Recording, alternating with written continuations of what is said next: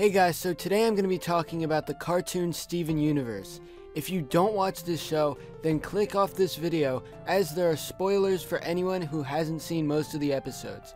The topic in this video is something that some people have requested me to do, and it is the identity of Pink Diamond. One of the big mysteries of Steven Universe is figuring out the identities of the gem leaders in the Great Diamond Authority. While we know about Yellow Diamond and a bit about Blue Diamond, the other two are mysteries. Since the identity of Pink Diamond is a popular topic, I wanted to go over my thoughts on it and why I think it is rose quartz. There's a lot of evidence for this, some of it being things that other people have said, and other parts are what I noticed and wanted to share with you. In the Sky Arena, we can clearly see the logo for the Great Diamond Authority.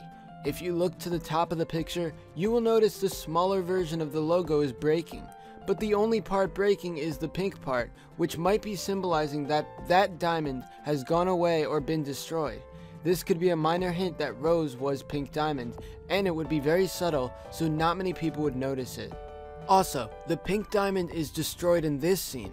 The fact that they chose to show the destroyed Pink Diamond twice in two different scenes shows us that it is not a coincidence and that we should not ignore it. This temple from the episode Serious Steven shows us the rebellion in action, with Rose holding a pink diamond to fight the Great Diamond Authority. Of course, this picture alone doesn't prove that she is Pink Diamond, but it does give a hint towards that.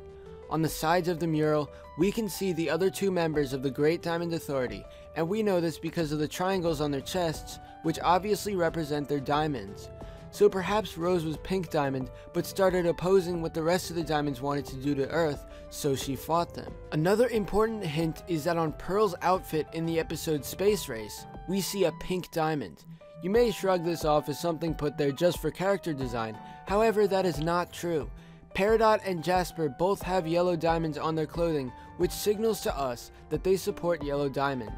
We know that Pearl helped Rose during the rebellion, and that they were very close, so it would make a lot of sense if Rose was indeed Pink Diamond because of the pink diamond seen on Pearl's suit. With these many hints, one important thing to note is that Rose kept many secrets. Even though she was a very powerful entity and she fought for good, she still didn't trust some people and she kept information from others.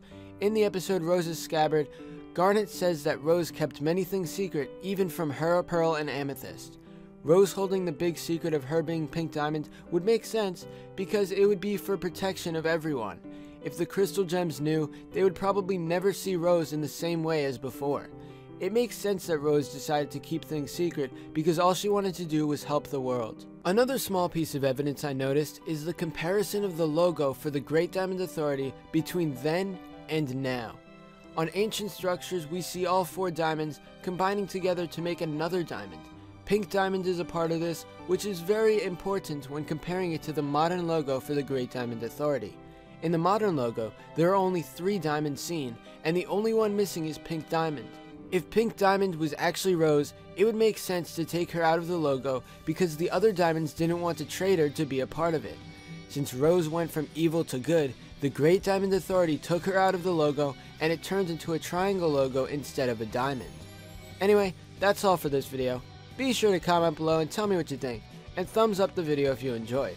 Thanks for watching, and I'll see you guys next time.